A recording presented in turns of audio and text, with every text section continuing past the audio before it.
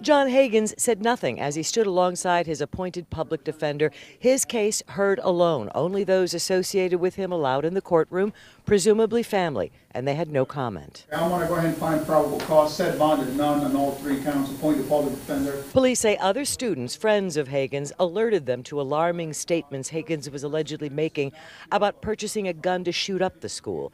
They say Hagins shared these pictures with them on Snapchat after he reportedly sold his truck to buy a collapsible rifle that could fit into a backpack and hundreds of rounds of ammunition.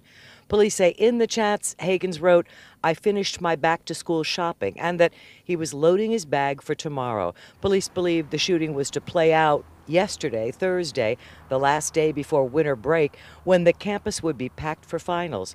Hagins had also allegedly told the student witnesses he would purchase a silencer so he would be able to shoot inside the school library. He was headed over to Volusia Top Gun for practice, and then he was headed to Embry-Riddle. With the witness information, police believe they averted tragedy. Surrounding suspect Hagins' apartment complex, detaining him as he came out, an arsenal in his backpack.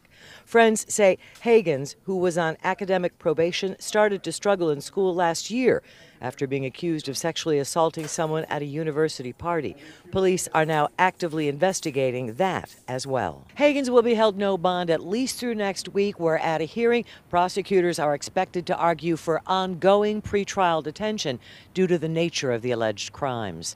In Volusia County, Claire Metz, WESH 2 News.